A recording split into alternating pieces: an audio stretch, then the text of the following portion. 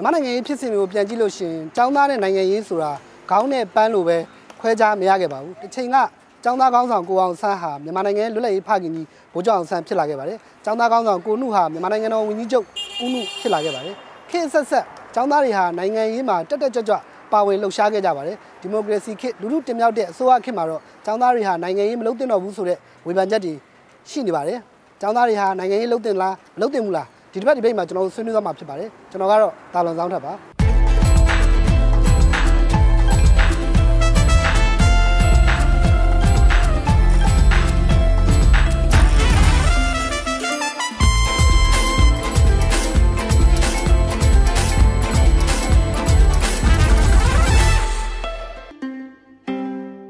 င်္ဂလာပါ DVB ဒွေးစီစဉ်ကနေကြိုဆိုပါရစေဒီဘက်ကျွန်တော်တို့ဆွေးနွေးမယ့်အကြောင်းအရာကတော့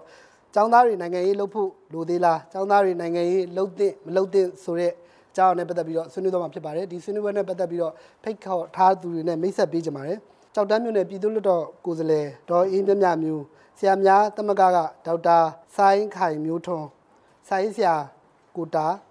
The Win Institute ကမဖြူဖြူအောင်ကျွန်တော်အထူးဧည့်သည်တော်တွေဖြစ်တဲ့ရန်ကုန်ရှေ့ပိုင်းတက္ကသိုလ်ကျောင်းသားများသမဂ္ဂပြင်ပဆက်ဆံရေးတာဝန်ခံကိုမင်းသွေးတစ်ဒဂုံတက္ကသိုလ်ကျောင်းသားများသမဂ္ဂဥက္ကဋ္ဌကိုနန်းလင်းတို့ဖြစ်ပါတယ်အားလုံးပဲမင်္ဂလာပါကျွန်တော်တို့ပထမဆုံးဆရာမတွေပဲစလိုက်ချင်ပါတယ်သိမကြသေးခင်ကပညာရေးဝန်ကြီးဌာနကနေပြီးတော့ကြေညာချက်တစ်ခုထုတ်တယ်တက္ကသိုလ်တွေမှာနိုင်ငံရေးနဲ့သက်ဆိုင်တဲ့ဟောပြောပွဲတွေဆွေးနွေးပွဲတွေစာတမ်းဖတ်ပွဲတွေမလုပ်ရဘူးဆိုပြီးတော့မေလ21ရက်နေ့မှာညွှန်ကြားချက်ထုတ်တယ်ပေါ့လေအဲ့ဒါပြီးတဲ့နောက်ပိုင်းမှာတနိုင်ငံလုံးရှိတဲ့ကျောင်းသားသမဂ္ဂတွေရောဟလာအဖွဲ့အစည်းအကုန်လုံးကနေပြီးတော့ဒီဟာကရှုတ်ချတယ်ဆိုတဲ့ဟာမျိုးထုတ်တယ်အဲ့တော့2ရက်နေ့မှာအဲ့ဒီအမိန့်ကိုပယ်ဖြတ်တယ်လွှမ်းမိုးပယ်ဖြတ်တယ်ဆိုပြီးတော့အမိန့်ထပ်ထုတ်တယ်ဒါ NLD ရဲ့ policy လားဒါမှမဟုတ်လို့ရှိရင်အစိုးရကပညာရေးဝန်ကြီးဌာနလုပ်နေတာလားတေချာတော့ NLD ရဲ့ policy မဟုတ်ပါဘူးပေါ့နော်လက်ရှိကျမတို့ရဲ့ဒီပညာရေးဥပဒေမှာဆိုလို့ရှိရင်လည်းဥပဒေအခန်း2မှာဆိုရင်ကျမရည်ရွယ်ချက်မှာကဟိုတွေးခေါ်ကြံစားနိုင်တဲ့ဗလာ9နဲ့ပြည့်စုံတဲ့ကျောင်းသားတွေဖြစ်ရေးဆိုတဲ့ဥစ္စာရည်ရွယ်ချက်မှာလည်းပါတယ်ပြီးတော့အခန်း3အခြေခံမူမှာဆိုလို့ရှိရင်လည်းပညာရေးလွတ်လပ်ခွင့်နဲ့ပတ်သက်ပြီးတော့ပြဋ္ဌာန်းထားပါတယ်ပြီးတော့ကျမတို့ရဲ့ခေါင်းဆောင်ကလည်းဒီကျောင်းသားတွေနဲ့ပတ်သက်နိုင်ငံရေးပါဝင်ပတ်သက်မှုမှာဟိုအများနဲ့ဖိတ်ခေါ်ခဲ့တာမျိုးတွေရှိပါတယ်ဆိုတော့တေချာတာကတော့ NLD ရဲ့မူမဟုတ်ပါဘူးရှင်အဲ့တော့ဘာကြောင့်မလို့အဲ့လိုမျိုးကြေညာချက်ထွက်လာရလဲအဲ့တော့ကျောင်းသားတွေနဲ့ NLD နဲ့တိုက်ပြီးတဲ့ပုံစံမျိုးလားလို့တချို့ကလည်းပြောနေကြတယ်ကျမမြင်တာကျမတို့စိုးရိမ်တာကတော့လက်ရှိအစိုးရရဲ့မူဝါဒတွေဒီလက်ရှိရဲ့ဥပဒေတွေကိုအကောင့်ထဲပေါ်တဲ့သူတွေရဲ့ဟိုစိတ်ခံစားမှုနဲ့သူတို့ရဲ့ဖြတ်တန်းခဲ့တဲ့အတွေ့အကြုံနဲ့သူတို့ရဲ့စိုးရိမ်ပူပန်မှုနဲ့သူတို့ဘလို့အကောင့်ထဲပေါ်ရှင်လဲဆိုတဲ့အပေါ်မှာတော့ကျမတို့ကဒီကျောင်းသားအခွင့်အရေးနဲ့ပညာရေးလွတ်လပ်ခွင့်တွေဥချိုးလိုက်တဲ့အကောင့်ထဲပေါ်မှုမျိုးတွေဥပဒေနဲ့ဆန့်ကျင်တဲ့အကောင့်ထဲပေါ်မှုမျိုးတွေဖြစ်မှာတော့ကျမတို့အင်မတန်စိုးရိမ်ပူပန်လိုက်ရတယ်ပေါ့ရှင်အဲ့တော့ဥပဒေထဲမှာကျောင်းသားတွေကိုနိုင်ငံရေးလုပ်ခွင့်ပေးထားလားလွတ်လပ်ခွင့်ပေါ့ပညာရေးလွတ်လပ်ခွင့်ဆိုတာပေးထားပါတယ်ရှင်ပညာရေးလွတ်လပ်ခွင့်ဆိုတာနိုင်ငံရေးလို့ဆိုလို့ကျင်လားပညာရေးလွတ်လပ်ခွင့်ဆိုတဲ့မှာကျမတို့ကလွတ်လပ်စွာတွေးခေါ်ဖို့လွတ်လပ်စွာတွေးခေါ်ကြံစားဖို့ဆိုတဲ့အခုစားပါပါတယ်ရှင်အဲ့တော့ဆရာကတော့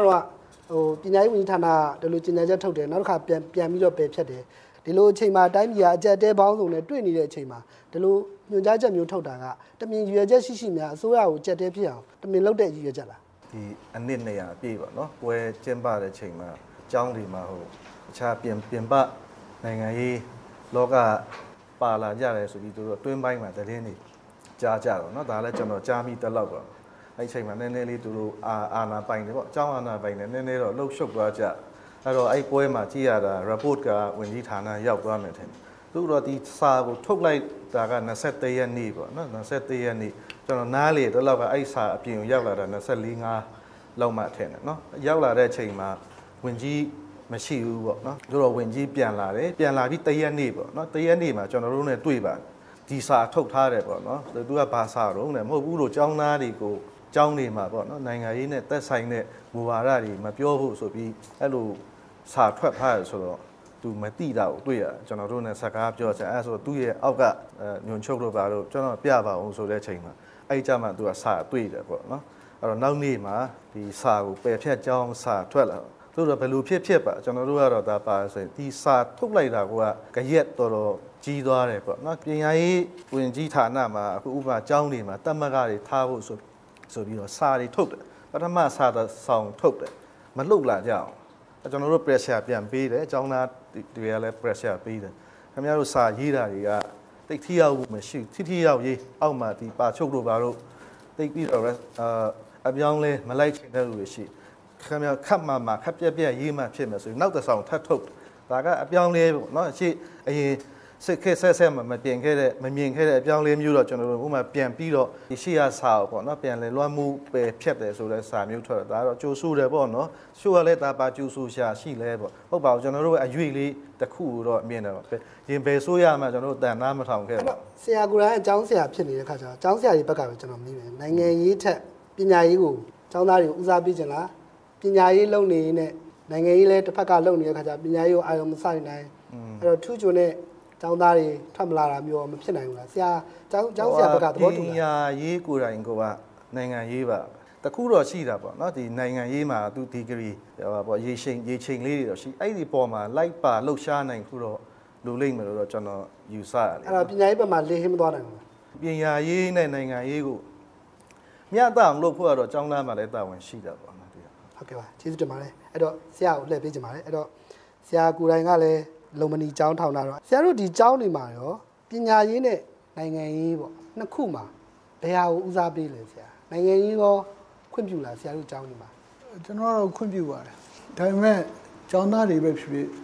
ကျောင်းအာဏာပိုင်တွေပဲဖြစ်တတိထားမှာပေါ့လေဒီကျောင်းတို့ college တို့ဘာလို့ဆိုတာညာအမျိုးမြင်အတွက်နေရနောက်တစ်ခုကလည်းတိဖို့ရအခွင့်အရေးကြီးပြအဲ့ဒါကိုလည်းလွတ်မသွားဘူးပေါ့လ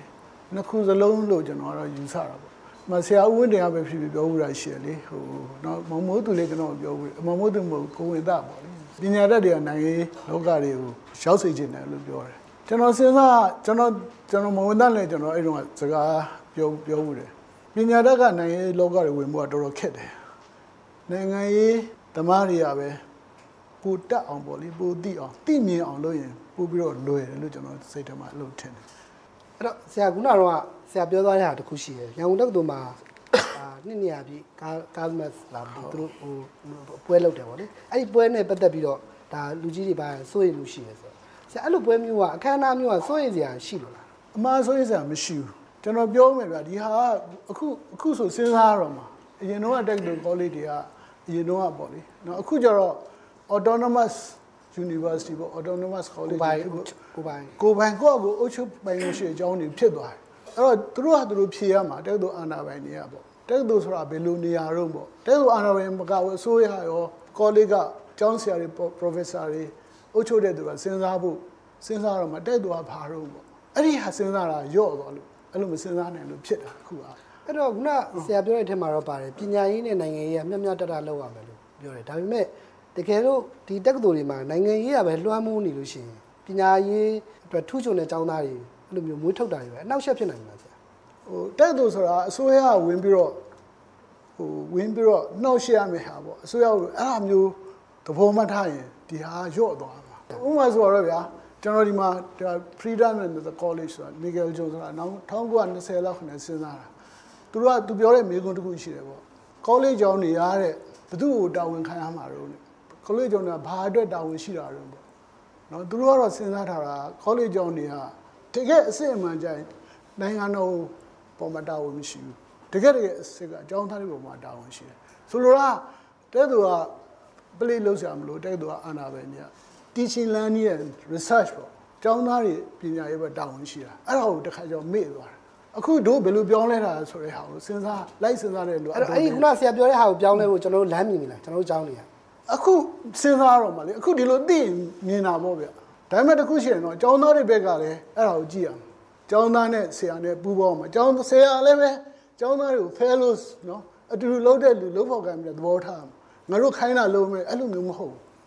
အဲ့လိုလားဆိုလို့ရှိရင်ခင်ဗျနိုင်ငံရေးရော့မှာပေါ့ပြောသဘောတူလားဆရာပြောတာလူတိုင်းရဲ့နေ့စဉ်ဘဝမှာနိုင်ငံရေးကပါနေတာဆိုတော့ကျောင်းထဲမှာကျောင်းသားဆိုတာတော့ပြောစရာမလိုတော့ဘူးပေါ့နော်ကျွန်တော်တို့ကျောင်းသားဆိုတာတော့တိုင်းပြည်ရဲ့အနာဂတ်ကျွန်တော်တို့တွေပြောနေကြတယ်မျိုးဆက်တွေပြက်နေတယ်အနာဂတ်ခေါင်းဆောင်တွေမျိုးဆက်တွေပြက်နေကြတယ်ဆိုလို့ရှိရင်ဘာဖြစ်လို့ကျောင်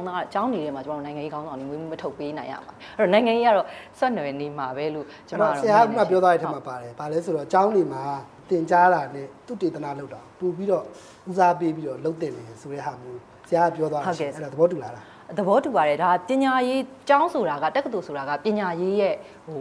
ပညာရေးကိုဥတည်တဲ့အရာပေါ့နော်ကျွန်တော်တို့ပို့ပြီးတော့တင်ယူမယ်ပို့ပြီးတော့လေ့လာမယ်ဆိုတော့ဒီနေရာမှာလည်းနိုင်ငံရေးတွေပါလာမှာပဲပေါ့နော်အဲ့တော့တခုရှိတာကျွန်တော်တို့ဒီအများအားအစိုးရဆက်ဆက်ကပြောခဲ့ကြတာចောင်းသားတွေကနိုင်ငံရေးမှာအသုံးချကြပေါ့နော်ပြင်ပကနေပြီးတော့ចောင်းသားတွေကိုအသုံးချပြီးတော့မှပြီးကြလို့ရှိရင်ဒါအရေးတော်ပုံတွေပေါ်လာတယ်တော်လှန်ရေးတွေပေါ်လာတယ်အဲ့တော့ចောင်းသားတွေကနိုင်ငံရေးအသုံးချကံဖြစ်နေလားကျွန်တော်တို့တိုင်းပြည်မှာခေတ်ဆက်ဆက်ပေါ့နော်နိုင်ငံရေးသမားတွေအသုံးချတယ်လို့ပြောကောင်းပြောမယ်ပေါ့ဒါကလည်းဟိုနိုင်ငံရေးသမားတွေကိုယ်တိုင်ကသူတို့အသုံးချလိုက်တယ်လို့သူတို့ကိုသူတို့ယုံကြည်နေကောင်းလဲယုံကြည်မယ်ဒါပေမဲ့အဲ့ဒီចောင်းသားတွေကသူတို့မှာတွေးခေါ်မြင်နိုင်တဲ့စွမ်းတွေရှိတယ်သူတို့မှာလိလာထားတဲ့မှုတွေရှိတယ်ဆိုတော့သူတို့ရဲ့ကိုယ်တိုင်ယုံကြည်ချက်ခံယူချက်တွေမှာပါပဲနဲ့တော့ဘယ်လိုရှာမှုမှာတော့ဒီလိုမျိုးအများစုပါလာဖို့ပေါ့နော်ဆိုတော့ပြီးတော့အဲ့အများစုပါလာတဲ့လှုပ်ရှားမှုကြီးကတနိုင်ငံလုံးကိုပြန့်သွားဖို့ဆိုတာတော့မဖြစ်နိုင်ဘူးပေါ့အဲ့တော့သုံးချကံလုံးဝမဟုတ်ဘူးမဟုတ်ပါဘူးအဲ့တော့ဆရာမကိုကျွန်တော်လက်ပဲခုနကဆရာပြောသွားတယ်ပညာရေးနဲ့နိုင်ငံရေးကမျှမျှတတသွားရမယ်ပြောတယ်ဆရာကပြောတယ်သူတေသနာနဲ့တင်ကြားရေးတွေကအเจ้าမှာပူပြီးတော့ဖြစ်တင်တယ်လို့ထင်တယ်ဆရာမတို့နိုင်ငံရေးပါတီဘက်ကရောတခြားနိုင်ငံတွေမှာဖွံ့ဖြိုးပြီးနိုင်ငံတွေမှာဖြစ်နေတဲ့အနေအထားမျိုးရအောင်ဆရာမတို့ဘက်ကရောဘယ်လိုမျိုးလုပ်ပေးလို့ရတယ်မူအရကတော့ကျမတို့ကဒီမိုကရေစီနိုင်ငံကိုသွားတော့မယ်လို့ကျမတို့ပြောထားတယ်ကျမတို့မှာလည်းဒီပညာရေးဥပဒေတွေရှိနေပြီပြီးတော့မဟာဗျူဟာစီမံကိန်းတွေလည်းရေးဆွဲအကောင့်ထဲပေါ်ပြီးနေပြီလေဒါဆိုရင်ဒီဟာကိုအကောင့်ထဲပေါ်ဖို့အတွက်ကတော့တာဝန်ရှိတဲ့ဒီပေါ့နော်ဒီတောင်ကျောင်းကမှာပါကျောင်းမှာပဲ authority ပို့ရတာကိုကျမသဘောကျပါတယ်ရှင်ခက်တာကဒီဟာတွေကိုအကောင့်ထဲပေါ်မဲ့သူတွေအကောင့်ထဲပေါ်မဲ့သူတွေရဲ့လက်ခံထားတဲ့ဒါတွေးခေါ်ထားတဲ့ဥစ္စာတွေမှာတော့ကျွန်မအင်မတန်စိုးရိမ်ပါတယ်ဆိုတော့ဥပဒေရတော့ပြောစရာဘာမှမရှိဘူးရှိပါဘူးမပြောရဥပဒေရပြောစရာမရှိဘူးသဘောတူလားပြီးခဲ့တဲ့2015ပေါ့နော်ပညာရေးသပိတ်ပေါ်ပေါက်လာတယ်ဆိုတော့မျိုးသားပညာရေးဥပဒေကိုကျောင်းသားတွေကကန့်ကွက်လို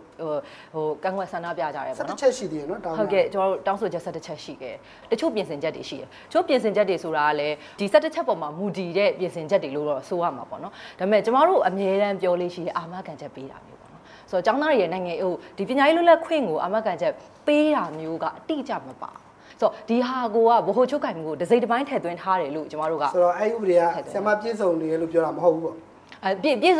စုံတော့မဟုတ်ပါဘူးကျမလည်းပြည့်စုံတယ်လို့ပြောတာလက်စစ်လောအရာကိုအကောင့်ထဲပေါ်ဖို့လွတ်လပ်ခွင့်ပေးထားတဲ့အပိုင်းတွေရှိတယ်ဥပဒေဆိုတော့ဘယ်ဥပဒေမှမဆိုတာကျမတို့ခေတ်စနစ်အရာလိုအပ်ချက်အရာပြန်လည်ပြုပြင်နေရတဲ့အပိုင်းကြီးကတော့ရှိမှာပေါ့လေဆိုတော့လက်ရှိတောင်းတာကိုဘာလို့အပြည့်ဝအဲ့လိုမပြင်ပေးချင်တာအဓိကဘာကြောင့်မပြင်ပေးလဲဟိုပေါ့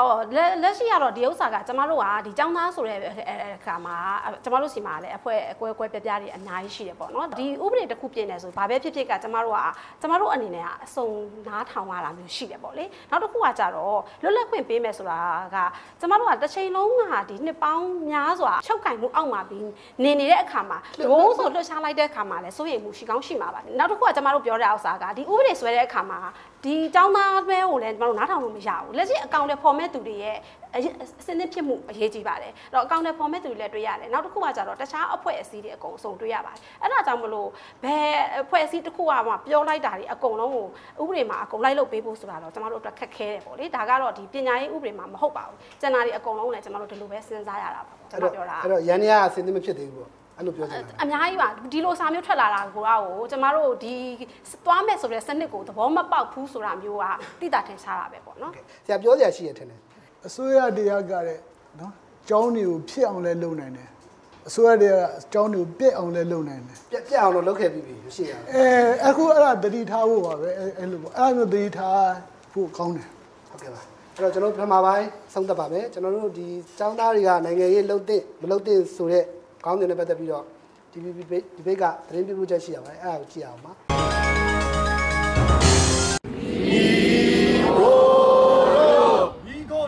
မေလ21ရက်နေ့ကထုတ်ပြန်လိုက်တဲ့ပညာရေးဝန်ကြီးဌာနရဲ့ညွှန်ကြားချက်တစ်စောင်ကြောင့်ကျောင်းသားတွေနိုင်ငံရေးလှုပ်တင်လားမလှုပ်တင်လားဆိုတဲ့အပေါ်မှာအငြင်းပွားမှုတွေရှိနေပါတယ်။ကျောင်းသားတို့ဘက်ကဒီညွှန်ကြားချက်ကိုစန့်ကျင်တာကြောင့်ညွှန်ကြားချက်ကိုပယ်ဖျက်လိုက်တဲ့အကြောင်းဇွန်လ2ရက်နေ့နေ့စွဲနဲ့ကြေညာချက်ပြန်လည်ထုတ်ပြန်ခဲ့ပါတယ်။လူလူတင်မြှောက်ထားတဲ့အစိုးရလက်ထက်မှာတော့ကျောင်းသားတွေဟာပညာရေးကိုဦးစားပေးပြီးနိုင်ငံရေးကိုဒုတိယဦးစားပေးအနေနဲ့မျက်ခြေမပြတ်လေ့လာသင့်တယ်ဆိုတဲ့ဝေဖန်အကြံပြုချက်တွေရှိနေပါတယ်။ကျောင်းသားတွေဘက်ကတော့ကျောင်းသားတွေနိုင်ငံရေးလှုပ်သင့်မလှုပ်သင့်ဆိုတာကကျောင်းသားတွေရဲ့ရွေးချယ်ခွင့်ဖြစ်ပြီးအစိုးရကတစုံတရာတားမြစ်တာမျိုးဟာအတိတ်ပဲမရှိဘူးလို့ပြန်လည်တုံ့ပြန်ကြပါတယ်။လွတ်လပ်ရေးကြိုးပမ်းမှုကာလလွတ်လပ်ရေးရရှိပြီးကာလနဲ့ဆေးအာဏာရှင်လက်အောက်ကနေလွတ်မြောက်ဖို့ကြိုးပမ်းတဲ့နိုင်ငံရေးတိုက်ပွဲအားလုံးမှာကျောင်းသားတွေဟာမမရပ်တည်ခဲ့ကြတာဖြစ်ပါတယ်။1962ကစလို့2010ခုနှစ်အထိច ကျောင်းသားတွေဟာစစ်အာဏာရှင်စနစ်ကိုချင်းချောက်နိုင်တဲ့တခုတည်းသောနိုင်ငံရေးတပ်ဦးကဥဆောင်သူတွေအဖြစ်ရပ်တည်ခဲ့ကြတာတော့ဘယ်သူမှညှင်းလို့မရတဲ့အမှန်တရားတစ်ခုပါပဲခင်ဗျာ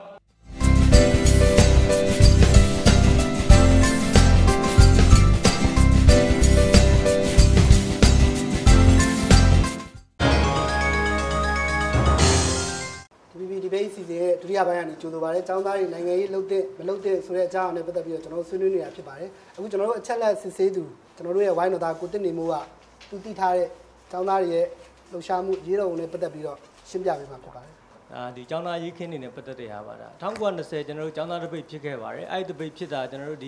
ီမြန်မာကျောင်းသားတွေကိုဖိနှိပ်တဲ့အချက်တွေပါတဲ့ဒီ University အဥပဒေကိုကန့်ကွက်ရာကနေစတင်ခဲ့တာပါ။နောက်တစ်ခါ1936မှာကျောင်းသားတပိတ်ဖြစ်ပါတယ်။ဒါတော့ဒီဥနုကနေမှဒီကျောင်းသားတွေအနေနဲ့ဒီကျောင်းကိစ္စတာမဟုတ်ပဲပေါ့နော်နိုင်ငံရေးမိန့်ခွန်းတွေပြောတာမှာနောက်ပြမဆန္ဒပြပွဲတွေမှာပါဝင်ရမယ်လို့ပြောခဲ့တဲ့ကိစ္စရှိပါတယ်။နောက်ဒီအိုးဝေမဂဇင်းမှာဒီဆရာဦးညိုမြရေးတဲ့ဝေဖန်ရေးဆောင်းပါးတစ်ပုဒ်နဲ့ပတ်သက်ပြီးတော့ဗိုလ်ချုပ်အောင်ဆန်းနဲ့ဦးနုကျောင်းထုတ်တဲ့ကိစ္စတွေပါပါတယ်။ဒီကိစ္စတွေနဲ့ပတ်သက်ပြီးတော့1936ကျောင်းသားတပိတ်ဖြစ်ခဲ့တာပါစပြီးတော့နောက်တစ်ခုကတော့1938ကျောင်းသားတပိတ်ပါဗျာဒါ1300ပြည့်အရေးတော်ပုံကြီးနဲ့ဆက်ဆက်နေပါတယ်ဒီရေနံမြေတပိတ်ကိုအကူသွားတဲ့ဒီကျောင်းသားကောင်းဆောင်ဒီကိုဘဟိန်းနဲ့ကိုဘတ်ဆွေတခင်ဆိုးတို့ဖမ်းခံရတဲ့ကိစ္စကနေပြီးတော့1938ကျောင်းသားတပိတ်ကစတင်ခဲ့တာပါနောက်ဟာတွေကတော့1949ကျောင်းသားတပိတ်နဲ့1949ကျောင်းသားတပိတ်တွေပါဒါကတော့1953အောက်တိုဘာရေးခင်းပါဗျာဒီရေးခင်းကတော့ဒီအစိုးရဒီကျောင်းပိတ်ရဲ့ရှော့ချနဲ့ပတ်သက်ပြီးတော့ဖြစ်ခဲ့တာပါဒီရေးခင်းမှာဆိုရင်ကျွန်တော်တို့ဒီဝန်ကြီးချုပ်ဦးနုတို့ဦးကျော်ငိမ့်တို့နဲ့ကျောင်းသားကောင်းဆောင်တွေကအတိုက်ခံတော်ဖြစ်ခဲ့ပါတယ်နောက်ကတော့1956ဟေတန်ရေးတော်ပုံမှာနောက်နာမည်ကြီးတဲ့ကျွန်တော်တို့ဇူလိုင်7ရေးတော်ပုံမှာဗျဒါကတော့အာနာသိမ့်ပြီးကျွန်တော်တို့တက္ကသိုလ်ကောင်စီကိုဖျက်သိမ်းလိုက်တာနောက်တက္ကသိုလ်အဥပဒေကိုရုပ်သိမ်းတာရင်းနဲ့ပတ်သက်ပြီးတော့ဒီဇူလိုင်7ရေးတော်ပုံကအစပြုခဲ့တာပါနောက်တစ်ခုကတော့အားလုံးသိတဲ့ဒါ88လူရေးတော်ပုံမှာဒီမှာဆိုရင်တော့ဒီကိုဟိုးမော်တည်ဆုံးတာကနေစပြီးတော့တနိုင်ငံလုံးပြန်ပွားပြီးတော့ဖြစ်ခဲ့တာပါနောက်တစ်ခုကတော့ကျွန်တော်တို့ဒီဦးသိန်းစိန်လက်ထက်မှာဖြစ်ခဲ့တဲ့ဒီကျောင်းသားတပိတ်ပါဗျအမျိုးသားပညာရေးဥပဒေကိုကန့်ကွက်ရအနေစတင်ခဲ့တာပါကျေးဇူးတင်ပါတယ်အဲ့တော့ကျွန်တော်တို့သိမကြခင်ကသမ္မတရုံးဝန်ကြီးဟောင်းဦးစိုးသိန်းရေးတဲ့စာအုပ်ထွက်လာပါတယ်ဒီမိုကရေစီနိုင်ငံတော်တင်းနဲ့သမ္မတဦးသိန်းစိန်ဆိုတဲ့စာအုပ်ထွက်လာတယ်အဲ့ဒီထဲမှာဗာရေးထားလဲဆိုတော့ဒီလက်ဗရန်ကျောင်းသားအမျိုးသားပညာရေးဥပဒေလှုပ်ရှားမှုနဲ့ပတ်သက်ပြီးတော့အမျိုးသားပညာရေးဥပဒေပြင်ဆင်ရေးဟာတဲ့ပညာရေးဥပဒေပြင်ဆင်ရေးကိုဥတီတာမဟုတ်ဘဲနဲ့နိုင်ငံရေးလုပ်ကွက်ဖြစ်ဖန်တီးထားတဲ့အစိုးရကိုပြုတ်ကျရေးဥတီရဲ့ညစ်ပတ်တဲ့နိုင်ငံရေးဆိုပြီးတော့သူကရေးထားရရှိတယ်အဲ့တော့အဲ့ဒီတုန်းကလက်ဗရန်ကျောင်းသားတပိတ်ပညာရေးလှုပ်ရှားမှုမှာပါခဲ့တဲ့ကိုမင်းသစ်နည်းနည်းဦးစိုးသိန်းရဲ့စာအုပ်ထဲမှာပါတဲ့ဟာကကျောင်းသားတွေကအဲ့လိုအစိုးရပြုတ်ကျဖို့လုပ်တာလားပညာရေးဥပဒေပြင်ဆင်ရေးလားဘာဖြစ်လို့သူအဲ့လိုရေးတာလဲတကယ်ကျတော့ကျွန်တော်ကျောင်းသားတွေဆိုတာကဒီကျောင်းသားအသက်အရွယ်ဆိုရဲဟိုကအစိုးရတယောက်ဖြုတ်ချလိုက်ရင်တော့ကျွန်တော်တို့ကဝန်ကြီးတက်လို့ဖို့အတွက်နိုင်ငံရေးလုပ်တာမဟုတ်အဲ့ဒါတော့သိကြတယ်ဟိုကျွန်တော်တို့လုပ်နေတဲ့နိုင်ငံရေးဒီတိုင်းပြည်အတွက်ဖြစ်ရင်ပြည်သူအတွက်ဖြစ်ရင်ဖြစ်မယ်ကျွန်တော်အာဏာရဖို့အတွက်မဟုတ်နိုင်ငံရေးဖြစ်စဉ်တစ်ခုပြောင်းလဲတယ်ဆိုတော့ပညာရေးရအဲ့ဒီတစ်စိတ်တစ်ပိုင်းပြောင်းလဲဖို့အတွက်ကျွန်တော်စူးစမ်းတာဖြစ်တယ်ဒီသူရဲ့ဒီလိုပြောဆိုဝေဖန်တာရှေ့နောက်မညီဘူးအဲ့တော့ကျွန်တော်လက်ခံကြမှာရှိပါကိုနန်းလေးတိတ်မကြသေးခင်က NLD ဆိုရလက်ထက်မှာ2018ခုနှစ်ဇန်နဝါရီလမှာပညာရေးဘတ်ဂျက်တိုးမြင့်ရေးဆိုပြီးတော့လှုပ်ရှားမှုဖြစ်ခဲ့တယ်။ကျောင်းသားတွေအားလုံးကျောင်းထုတ်ခံရတယ်နောက်ဆုံးမှာမကွေးဝန်ကြီးချုပ်ဒေါက်တာအောင်မိုးညွန့်ရဲ့ဖိတ်ခေါ်ချက်နဲ့ကျောင်းပြန်အခွင့်ရတယ်။အဲ့တော့အဲ့ဒီဟာကမဖြစ်နိုင်တဲ့ဟာကိုနိုင်ငံရေးတိုက်ကွက်အဖြစ်အစိုးရကိုအကြက်တဲဖြစ်အောင်လုပ်တယ်လို့ဆွဆွဲရသူတွေရှိတယ်။အဲ့ဒါသဘောတူလား။လက်ရှိမြန်မာနိုင်ငံပညာရေးစနစ်ကနှိမ့်ကျနေတယ်။အဓိကဘာလဲဆိုတော့ဘတ်ဂျက်ကိုမှကျောင်းသားတွေ point ထလုပ်တာဘာလဲဆိုတော့ကာဝေးဘတ်ဂျက်တွေစစ်ဘတ်ဂျက်တွေကဒီထက်ပညာရေးဘတ်ဂျက်များနေတယ်။တိုက်ပွဲတွေဖြစ်နေတယ်အဲ့တော့အဲ့ဒီအစားဒီဘက်ကိုကျွန်တော်ပညာရေးဘတ်ဂျက်တိုးလိုက်ရင်ပိုကောင်းမယ်ဆိုတဲ့ဟာနဲ့သူ point လုပ်တာ။လွတ်တော်မဲ့ထိုးတော့ပြောတယ်ဘတ်ဂျက်တွေတက်လာတယ်ပညာရေးဘတ်ဂျက်တွေတကယ်တော့မဟုတ်ဘူးဗျ။တက်ကူတွေပေါင်းလိုက်တဲ့အခါကျတော့အဲ့တက်ကူတွေပေါင်းလိုက်တဲ့အောက်မှာဆိုပါစို့စေးတက်ကူကပညာရေးအောက်ရောက်လာတယ်။အဲ့လိုအစားနီးပညာတက်ကူတွေကခြားဝန်ကြီးဌာနအောင်မှာရှိတခုရောက်လာတဲ့အခါမှာဘတ်ဂျက်တွေတက်လာတယ်။တကယ်အများကြီးပို့ပြီးတော့သုံးထားတဲ့ဟာတော့ကျွန်တော်မတွေ့ရကျွန်တော်လေ့လာမိလာပေါ့။ကျွန်တော်ကတော့ NLD ဆိုရတဲ့အဓိကအားနည်းချက်ကလူမှန်နေရာမှန်ရွေးချယ်မှုအားနည်းလို့ကျွန်တော်ယူဆတယ်။ဘာကြောင့်လဲလူမနေရာမှန်ရွေးမရွေးဆိုတာတက်ပြောပါလားဘယ်သူတွေကလူမားနေရလဲဘယ်နေရာနေရာမားနေလဲဆိုတော့ကျွန်တော်တို့ကျောင်းသားသမဂ္ဂအများစုကတော့ပညာရေးနဲ့ပတ်သက်ရင်လူရောမူရောပြောင်းစီခြင်းတွေကတော့ဒါအားလုံးတောင်းဆိုနေကြတော့အမှန်ပဲဗျဟုတ်ကဲ့ကျေးဇူးတင်ပါတယ်အဲ့တော့ဆရာသူတို့ကတော့ပြောသွားပြီလူရောမူရောမှားနေတယ်တဲ့လူလည်းမမှန်ဘူးလူမူလည်းမမှန်ဘူးအဲ့တော့ဆရာတို့ကတော့ကျောင်းဆရာဖြစ်တဲ့ခါကျတော့တပည့်တွေပြောတာလက်ခံလားလက်ခံလားဆိုတာကျွန်တော်ပြီးခဲ့တဲ့တလောကဝင်ကြီးလက်မခံရင်ကျောင်းသားတွေကပြောလိုက်မယ်နော်ရပါကိစ္စမရှိပါဘူးကိစ္စမရှိပါဘူးနော်လွတ်လပ်တဲ့အမြင်တွေဆိုတာရှိကြတာပဲလေနော်ပညာရေးဝင်ကြီးဌာနကိုကြိုက်တဲ့လူတက်လာကျွန်တော်ပြောတ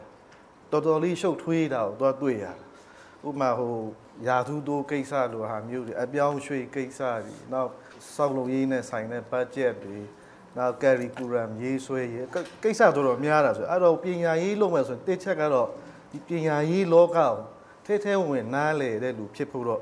့လူတာပေါ့နော်အကြောင်းတွေကိုနော်အပြုပြင်ပြောင်းလဲပညာရေးကိုတအားနားလေပြီးတော့ तू ကမပြုပြင်မပြောင်းလဲပဲနဲ့အဲနားလေနေရပဲလိုက်ပိတ်နေရောဘယ်လိုလုပ်မလဲအရန်နားလေသွားတဲ့လူကြတာလေအဲ့လိုမျိုးအဓိကသူ့ရဲ့ mindset ဒါလည်းဖြစ်နိုင်ခြေပေါ့နော်ဖြစ်နိုင်ခြေတို့တော့ပါလဲဆိုအခုခေတ်ကတော့အရင်လိုတော့လုပ်လို့မရပါဘူးအခုလိုမျိုးကျွန်တော်တို့ဆရာတမကကျောင်းသားတမကတွေလည်းအများတန်းထောက်နေမှာပဲလေဒီပညာရေးမှာကဖြစ်စေချင်တာကကျွန်တော်ကပါလဲဆိုရင်တက်ကလွတ်လပ်ခွင့်တွေအများကြီးပေးဖို့လိုတာတော့အမှန်ပဲနောက်ဂျားထဲမှာလည်းမယိုးသားဘူးလို့ယူဆတဲ့လှုပ်ဆောင်မှုတွေကျွန်တော်တို့တွေ့ရတာပေါ့နော်ဥပမာခုနပြောတဲ့ပညာရေးမူဝါဒကော်မရှင်ကျွန်တော်တို့စိတ်ထဲမှာလည်းမတင်မကြပဲတို့တော့ပါလဲဆိုရင်လက်ရှိဆိုရတော့အရင်လူလောက်တော့စိုးမှမဟုတ်ပါဘူးဆိုတော့တီးခံစိတ်လေးတွေကျွန်တော်တို့ကစောင့်ကြည့်ကြတာပေါ့နော်ဟုတ်ကောပဲလား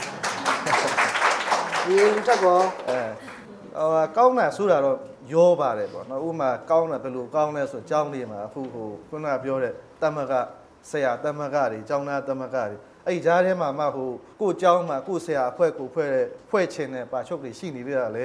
ေတွေ့ရတယ်ပေါ့နော်ဒီလုတ်ရဲတဲ့စိတ်ပူများလာတော့တွေ့ရတယ်အခုချိန်မှာအခက်ခဲဆုံးအရာအလယ်လက်ပဲအလယ်လက်ကခြေခံမှာဆိုလဲတိုင်းပညာရေးမှုခရိုင်ပညာရေးမှုဥပမာအစင်းမြင့်မှာဆိုလို့ရှိရင်ပါချုပ်တွေညွန်ချုပ်တွေစာဆိုဥပမာညွန်ချုပ်ဆိုခုထိငြိမ်သက်တာမတွေ့သေးဘူးဒီဆိုရလက်ထက်မှာတော့2ယောက်3ယောက်ရှိနေပြောင်းလဲလုပ်နေတာပေါ့နော်မငြိမ်ဆိုရင်အခြေခံပညာရေးမှာတော်တော်လေးကိုအကျက်သေးခက်ခဲတွေဖြစ်တာသူဥပမာဟိုတလောကကျောင်းဆရာ3ယောက်ကိုနော်ရက်ွက်အုပ်ချုပ်မြဝိုင်းရိုက်လို့ကျွန်တော်တို့ဆရာတွေဖွဲ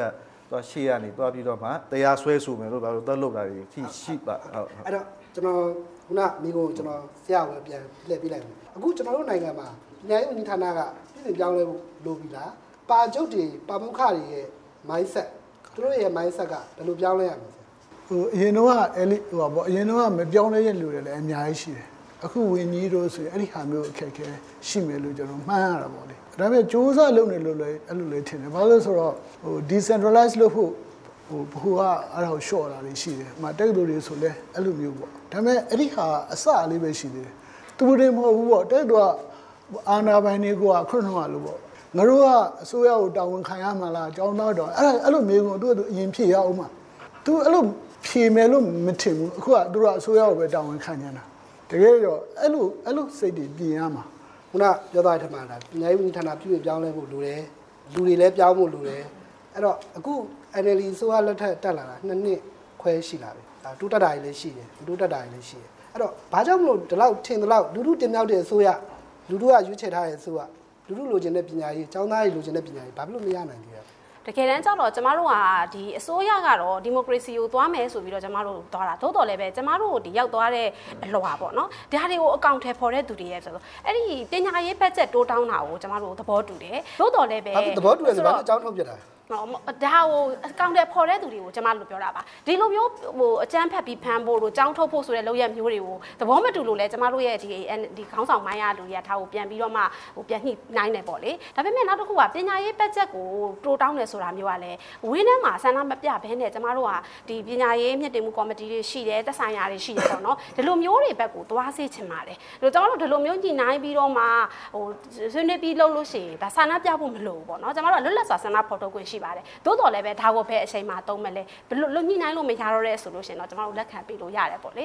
ဆိုတော့အဲ့လိုမျိုးပဲအကြောင်းသားတွေဘက်ကလည်း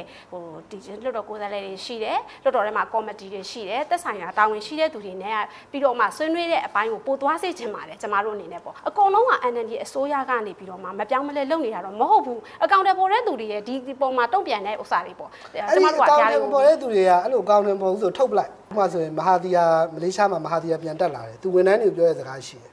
ငါမူကိုမလိုက်နိုင်ရင်ထွက်ပြက်သားသားနဲ့သူနိုင်ငံကိုဒီနိုင်ငံဝန်ထမ်းတွေအကုန်လုံးပြောတယ်အဲ့တော့ NLD ကရောအဲ့လိုမျိုးမပြောဘူးလားဆိုရင်ဘယ်သူမှမကြံခဲ့မှလည်းကျမစိုးရိမ်နေပေါ့လေအဲ့တော့မပြောအောင်နောက်တော့ပြောသွားတဲ့ထက်မှာပါတယ်ဆန္ဒပြပွဲတွေမလုပ်ဖဲနဲ့ညှိနှိုင်းပြီးတော့လုပ်လို့ရတယ်လွတ်တော်မတ်တွေနဲ့တွေ့မယ်ပြောသွားရရှိတယ်တကယ်ရောအဲ့ဒါဟုတ်ရလား ရစောလက်ထက်တုန်းကကျွန်တော်တို့အဲ့ဒီလိုညှိနှိုင်းမှုတွေမျိုးမျိုးနဲ့စခဲ့ကြတာပေါ့ဒါပေမဲ့လည်းဒီညှိနှိုင်းမှုတွေကအများတန်းကျွန်တော်တို့လိလူရှူချင်းခံရတယ်နောက်ဆုံးတွေ့ခွင့်ရခဲ့ရင်တောင်မှအစည်းအဝေးမှာပဲချွေးသိပ်ပြီးတော့ကျွန်တော်တို့ရဲ့တောင်းဆိုချက်တွေကအများတန်းဘေးဖယ်ခြင်းခံရတဲ့အခါကျတော့ကျွန်တော်နောက်ဆုံးလက်နက်ကိုထုတ်သုံးကြတာဆိုတော့ဒါပေမဲ့ကျွန်တော်အခုလက်ရှိအစိုးရလက်ထက်မှာအဲ့လိုအဖြစ်မျိုးတွေရှိတုံးမဲလားဆိုမေးခွန်းရှိတယ်ဆိုတော့အနည်းဆက်ဆုံးပြောရရင်ကျွန်တော်တို့ NLD ရပါတော့အကြိမ်ကြိမ်တွေ့ခွင့်တောင်းပါတယ်ကျွန်တော်အကြိမ်ကြိမ်တွေ့ခွင့်တောင်းတယ်အကြိမ်ကြိမ်တွေ့ခွင့်မရဘူးမအဲ့ဒါအတွက်ဖြည့်ရှိလာမှာဘလို့မျိုးရှင်းခက်တာလဲတော့ကျွန်မမသိဘူးပေါ့နော်ဆိုတော့ပြောရရင်ဓာတ်ရိုက်တွေ့ခွင့်ဝင်ကြီးကိုတွေးခွင့်တာတော့ဒါဝင်ကြီးရဲ့ဆုံးဖြတ်ချက်ပါကျွန်တော်တို့သိမသိဘူးပေါ့လေဒီမှာကျွန်တော်တို့ကိုယ်စားလှယ်ကနေဆိုလို့ရှိရင်တော့လေကျွန်တော်တို့ကိုယ်စားလှယ်တွေကလ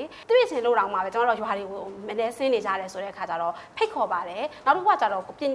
့လွတ်တော်မှာကော်မတီတွေရှိပါတယ်ဒီကော်မတီတွေကိုလည်းလုပ်လို့ရှိရင်ကျွန်တော်တို့ကအများနဲ့ပဲတကားဖွင့်ထားပါတယ်ပေါ့အဲ့တော့ကျွန်တော်တို့ပြည်သက်ကိုလှည့်ပေးပါမယ်ကျွန်တော်တို့နိုင်ငံရေးဆိုတဲ့ခုနကမဖြိုးပုံပြောတော့ပါနိုင်ငံရေးဆိုအရင်စန့်ကျင်တယ်ဒါပေမဲ့တို့နိုင်ငံရေးလုပ်တင်တာလေကိုကျိုးတို့ကနိုင်ငံအရေးလုပ်ခဲ့တယ်ကျွန်တော်လက်ရှိចောင်းသားအကုန်လုံးကတို့နိုင်ငံရေးလုပ်မှလည်းဆိုတာအရေးကြီးတယ်ပေါ့နော်အဲ့ဒီပုံမှာလည်းကျွန်တော်ပြောတာအဆုံးမရောက်ဖို့နဲ့ဝင်မင်းဖို့တော့အရေးကြီးတယ်ကျွန်တော်အခုလိုဖြစ်နေရတဲ့အဆုံးရောက်မှုတွေနဲ့ဝင်မင်းမှုတွေကြောင့်ဖြစ်နေဆိုတာလည်းကျွန်တော်ဒီကနေပြောချင်ပါတယ်ခင်ဗျဟုတ်ကဲ့ပါကျေးဇူးတင်ပါတယ်ဟိုအန်နနီယာရောဘာကတာများဖွဲ့ချုပ်ကအများနဲ့တွေးခွင့်တောင်းနေအဲ့လိုတွေးခွင့်တောင်းနေအောင်တွေးခွင့်မပေးဘဲနဲ့တကယ်တမ်းဒီပညာရှင်အစုဝက်ပါတဲ့အပိုင်းကိုတွေးခွင့်မပေးဘဲနဲ့သူတို့လက်တင်ရစတော်ခေါ်မဲ့လူတွေကိုတွေးခွင့်ပေးတယ်တွေးချင်လို့တွေးနေရသေးဒါလက်ရှိအစိုးရရဲ့ငူဝါဒမပြတ်သားမှုတနည်းအားဖြင့်ပြောမယ်ဆိုတော့ဒါပညာရေးပေါ်မှာစေတနာမမှန်ဘူးလို့ပဲဒါကျွန်တော်ကသုံးသပ်လို့ရမယ်ဟုတ်ကဲ့ကျေးဇူးတင်ပါတယ်အစိုးရကိုကြံပေးချင်တာနိုင်ငံရေးဆိုတဲ့ခေါင်းစဉ်နဲ့ဟိုကအလဲတန်းလောက်မှလည်းတင်ပေးစေချင်တယ်ဒါမှအခြေခံကနိုင်ငံရေးကိုသိသွားတော့မှအတက်ကြီးမှနိုင်ငံရေးဝင်လုပ်ပြီးတော့ဟိုတင်းပေါ့နော်ခုနပြောသလိုပေါ့ဗာပုံပြင်းတာတို့ဘာလို့နောက်တစ်ဖက်ဆုံးရောက်သွားတဲ့နိုင်ငံရေးတွေမဖြစ်တော့ဘူးတချို့လူတွေကထင်တာကနိုင်ငံရေးဆိုတာနဲ့ဆန္ဒပြတယ်ထင်တာမဟုတ်ဘူးပေါ့ကဲပါကျေးဇူးတင်ပါတယ်အဲ့တော့ကျွန်တော်တို့ဒုတိယပိုင်းဆုံးသက်ပါမယ်ចောင်းသားတွေနိုင်ငံရေးလှုပ်တဲ့မလှုပ်တဲ့ဆိုတဲ့အကြောင်းအရာနဲ့ပတ်သက်ပြီးတော့ကျွန်တော်တို့ပြင်ပကနေပြီးတော့ပြည်သူတွေကိုလိုက်မေးထားတာရှိပါတယ်အဲ့ဒါသူတို့ရဲ့အမြင်ကိုကျွန်တော်ကြည့်ရအောင်ပါအင်္ဂလိပ်ခေတ်တုန်းကတည်းကဒီဗိုလ်ချုပ်အောင်ဆန်းတို့ဒီចောင်းသားကောင်းမှကိုအောင်ဆန်းတို့လက်ထက်ကတည်းကစပြီးဒီကနေ့ထိပ်ထိပေါ့ចောင်းသားတွေအများကြီးနိုင်ငံရေးလှုပ်ရှားမှုမှာပါခဲ့တယ်မြန်မာတိုင်းနိုင်ငံထဲမှာမဟုတ်ပါဘူးတခြားနိုင်ငံတွေမှာလည်းအခုချိန်ဒီចောင်းသားတွေလူငယ်တွေကနေပြီးတော့ဥဆောင်ပြီးတော့အပြောင်းအလဲတွေတော်လှန်ရေးတွေလှုပ်ရှားမှုတွေခေါ်ဆောင်ပြီးလုပ်ခဲ့တာရှိပါတယ်ចောင်းသားအင်အားစုကမဥဆောင်ဘဲနဲ့တော့နိုင်ငံရေးအပြောင်းလဲဆိုတာဖြစ်ဖို့ဆိုတာတော်တော်မလွယ်ပါဘူး။ဥပမာဟောင်ကောင်ရဲ့ဒီ umbrella revolution ကိုပဲကြည့်ဒါဆိုကဘာကြီးကိုတော့ကြည့်ထားသွားနိုင်ကျွန်တော်မြန်မာနိုင်ငံရေးမှာလည်းဟိုခေတ်ဆက်ဘယ်လိုခေါ်မလဲဆိုကိုကျိုးမရှိကိုကျိုးအတွက်မပါဘဲနဲ့ပြည်သူတွေအခက်အခဲဖြစ်လာတဲ့အခါမျိုးမှာဒီចောင်းသားတွေကပဲလက်ရှိအချိန်ထိပေါ့နော်တောက်လျှောက်ဥဆောင်ပြီးတော့လုပ်ခဲ့တာဖြစ်တယ်အဲ့ဒီအတွက်ကျွန်တော်တို့ចောင်းသားတွေနိုင်ငံရေးမလုပ်ရဘူးဆိုတာလုံးဝမဖြစ်သင့်ဘူးပြင်ပြောင်းလဲရចောင်းသားတွေမဟုတ်ចောင်းသူတွေလည်းပါတယ်ဒီနိုင်ငံတော်အတိုင်ပင်ခံအကုန်လုံး88ရေးခင်း2019 2015အားလုံးကចောင်းသူចောင်းသားတွေအကုန်လုံးကလောက်ခဲ့လို့ဒီပြောင်းလဲမှုလှုပ်ရှားမှုရဖြစ်တာကចောင်းသူចောင်းသားတွေအကုန်လုံးနိုင်ငံရေးကိုပါဝင်စိတ်ဝင်စားတဲ့နဲ့ပါဝင်လှုပ်ရှားတင်ပါတယ်ចောင်းသားဆိုတာထက်ဗျာရိုးသက်တွေအားလုံးနိုင်ငံရေးမှာပါဝင်လာနိုင်ဖို့ကအရေးကြီးတယ်အဓိကတော့ចောင်းသားဆိုတော့ပညာတတ်အတိုင်းဝဲမို့ဗျာပညာတတ်အတိုင်းဝဲကနိုင်ငံရေးမှာပါလာတာဟာကောင်းမွန်တဲ့ကိစ္စဖြစ်တယ်အရင်တော့ကျွန်တော်တကားပဲဝါရတယ်ကျွန်တော်နိုင်ငံရေးလုပ်လို့ရှိရင်ဘာဖြစ်မယ်ညာဖြစ်မယ်ဆိုတော့ကျွန်တော်ကမလုပ်ရဘူးမိဘတွေကိုယ်တိုင်ကကျွန်တော်တို့ကန့်ကွက်ထားတယ်ဒါသူတို့ကိုယ်တိုင်ကလည်းကြောက်ကြဆိုးရအောင်နောက်တစ်ခုဆိုဘယ်လိုမျိုးဖြစ်မယ်နောက်ပြီးကျွန်တော်အမေဖေတွေကထိကြိုက်နေတာဆွေမျိုးပေါင်းနေထိကြိုက်နေဒါပေမဲ့ကျွန်တော်တို့ဒီဟာကိုဖောက်ထွက်ဖို့လိုတယ်ဒီចောင်းသားလူငယ်ဆိုတော့နိုင်ငံရေးကလုပ်ဖို့ကျွန်တော်ကတင်တယ်လို့ထင်တယ်ဘာလို့လဲဆိုကျွန်တော်ငယ်ငယ်တည်းကနိုင်ငံရေးသိပ္ပံအောင်ကျွန်တော်ကလေးလာတင်တာလက်ရှိအခြေအနေတွေမှာကျွန်တော်တို့တွေနိုင်ငံရေးကိုနားမလည်ဘူးဒီရွယ်ကျွန်တော်တို့ဒီရွယ်ရောက်တာတော့နားမလည်ကြတဲ့လူငယ်တွေအများကြီးရှိတယ်ဘာကြောင့်လဲဆိုတော့ကျွန်တော်တို့နိုင်ငံကဒီနိုင်ငံရေးသိပ္ပံနဲ့ပတ်သက်လို့လည်းကိုယ်ဝင်လွတ်လပ်ကျွန်တော်တို့ကလေးလာဝင်မရှိခဲ့ဘူးចောင်းသားတွေနိုင်ငံရေးလုပ်ရမယ်အကုန်လုံးနိုင်ငံရေးလုပ်ရမယ်ဒါဒေါအောင်ဆန်းစုကြည်သူကိုယ်တိုင်ပြောခဲ့တဲ့စကားလုံးနိုင်ငံရေးမလုပ်နိုင်ငံရေးလုံးမှသူတို့တွေလိန်တာကိုပြည်သူတွေကသိတဲ့ခါကျရင်သူတို့ကရှက်စိတ်နဲ့ရဲ့100ရာခိုင်နှုန်းကိုမလိန်ရဲတော့50ရာခိုင်နှုန်းလောက်ပဲလိန်တယ်ဆိုပြီးတော့ဒေါအောင်ဆန်းစုကြည်စကားကိုပြောခဲ့တာဒီဒီဘေးစီစဉ်တတိယပိုင်းကြိုဆိုပါရစေ။ကျောင်းသားတွေနိုင်ငံရေးလှုပ်တဲ့မလှုပ်တဲ့ဆိုတဲ့အကြောင်းအရာနဲ့ပတ်သက်ပြီးတော့ဆွေးနွေးနေတာဖြစ်ပါတယ်။အခုဆွေးနွေးနေတဲ့ဆွေးနွေးပွဲတစ်ခုလုံးကိုခြုံငုံပြီးတော့ကတ်တွန်းရေးဆွဲမဲ့ကတ်တွန်းဆရာနဲ့မိတ်ဆက်ပေးကြပါတယ်။ကတ်တွန်းစိုးတော်တာဖြစ်ပါတယ်။ခုနကကျွန်တော်တို့ပြည်သက်ထရာဖိတ်ခေါ်တဲ့အခါမှာကျောင်းသားဟောင်းတယောက်ကနေပြီးတော့ပြောသွားရရှိရဲ။ကျောင်းသားတွေကတစ်ဖက်ဆုံးနိုင်ငံရေးပေါ့နော်အဲ့လိုမျိုးဟာမျိုးရှိတယ်တဲ့ပြောသွားတယ်။အဲ့တော့ကျွန်တော်ထင်ပါတယ်အဲ့ဒါနည်းနည်းတော့ပြန်ခြေပဖို့လိုမယ်ထင်ပါတယ်ကိုမင်းသေးတဲ့ကျွန်တော်ဖိတ်ခေါ်ချင်ပါတယ် ကျွန်တော်တို့မှာအတ္တဟိတပရဟိတဆိုတာရှိတယ်လူတိုင်းဘယ်လုံးမဆိုလို့အတ္တဟိတလုပ်တဲ့နေရာမှာတော့အမှားမကင်းဘူးလူတိုင်းอ่ะဆိုတော့ပရဟိတလုပ်တဲ့နေရာမှာတော့အမှားမရှိတော့ဘူးဘာကြောင့်ဆိုသူ့အတွက်လုပ်တာမဟုတ်တဲ့အတွက်ဘာပဲဖြစ်ဖြစ်လုပ်တဲ့နေရာမှာစိတ်ထားဟိုဖြူစင်တယ်ဒါတစ်ချက်နောက်တစ်ခုကတော့အစွန်းရောက်တာတော့ကျွန်တော်တို့လည်းလက်မခံဘူးကျောင်းသားတွေအစွန်းရောက်လာဆိုတော့ကျွန်တော်တို့ကအစွန်းရောက်တဲ့ဆိုတဲ့ဆုံးဖြတ်တဲ့နေရာမှာကျွန်တော်တို့နိုင်ငံရဲ့အခြေအနေကိုတော့ပြန်ကြည့်ဖို့လိုတယ်ဆိုတော့တခြားနိုင်ငံမှာကကျောင်းသားကိုနေရာတတိတတန်ပေးပြီးလွတ်တော်မှာစကားပြောခွင့်ရမယ်ဆိုရင်ကျွန်တော်လည်းဒီလိုပဲအေးအေးဆေးဆေးရက်ပြီးတော့ကျွန်တော်တို့လူလာချက်တွေကိုအေးဆေးဆေးပြောနေမှာဒါပေမဲ့ကျွန်တော်တို့နိုင်ငံရဲ့နိုင်ငံဖြစ်စဉ်ကိုကတစ်ချောင်းလုံးကဖိနှိပ်ခဲ့တာဆိုတော့စူးစူးညံ့ညံ့ရက်ကွက်မှာမွေးလာတဲ့ကလေးကတော့စူးစူးညံ့ညံ့ဇယိုက်ကပါလာတာပဲဆိုတော့ကျွန်တော်ကဖိနှိပ်မှုအားကြီးလို့ကျွန်တော်တို့တော်လှန်တဲ့နေရာမှာကျွန်တော်ရဲ့စိတ်ဓာတ်တွေကျွန်တော်ရဲ့လှုပ်ရှားမှုတွေလုပ်ပုံကင်ပုံတွေအစွန်းရောက်တယ်လို့ထင်ကောင်းထင်စရာရှိပေမဲ့ဟိုဒီလိုနဲ့တန်တဲ့နေရာမှာဒီလိုပြောပြီးတော့ဒီလိုနဲ့မတန်တဲ့နေရာမှာလည်းကျွန်တော် ACC လည်းပြောတတ်ပါတယ်ဟုတ်ကဲ့ပါကျေးဇူးတင်ပါတယ်ဆရာသဘောတူလားသဘောတူပါတယ်တကယ်သဘောတူဆရာသဘောတူတာကြီးကလည်းကြောက်နေသလိုဟုတ်တကယ်သဘောတူတာတကယ်သဘောတူတယ်ဆိုတာဟိုလေသူများနိုင်ငံကောလိပ်ရှင်မှာလေဟိုလွတ်လပ်ခြင်းကိုတင်တယ်တဲ့ teaching and learning of freedom လို့ပြောတယ်သူတို့ကထပ်ပြီးတော့ပြောသေးတယ်အဲ့လိုလွတ်လပ်တာကိုမသိဘဲနဲ့အဲ့ဒီလူတွေကဘယ်လိုလုပ်လွတ်လပ်တာကိုလွတ်လပ်ခြင်းကိုကာကွယ်မှာတော့ ਨੇ ဒါပေမဲ့လွတ်လပ်ခြင်းကိုသင်ရမယ်ဆိုတော့သူတို့အဲ့လိုရှိအောင်သူတို့ college တွေဟိုအားတွေနောက်တစ်ခုကလည်းအစိုးရကအဲ့လိုသူတို့ကျောင်းသားတွေတို့ပါလို့သူတို့စိတ်ထဲမှာဖိနှိပ်တယ်ပေါ့လေတချို့ဟာတွေမတရားဘူးလို့ဆိုရှင်သူကတခြားလမ်းကြောင်းလည်းမရှိရင်သူက institutional disruption လို့သူတို့ခေါ်ကြတာရှိတယ် institution တွေကလက်မခံရင် institution ရဲ့အပြင်ဘက်ကနေပြီးတော့ institution ကိုပြင်အောင်လုပ်ရတာတကယ်လည်းကျွန်တော် institution တွေကအဲ့လိုကြာမှသူကအဲ့ဒီဟာကိုနားထောင်တာကျောင်းသားတွေကအဲ့လိုဖြစ်ရတာအဲ့တော့လမ်းပေါ်ထွက်မှနည်းနည်းနားထောင်နေဆိုအစိုးရမျိုးဖြစ်နေတာပေါ့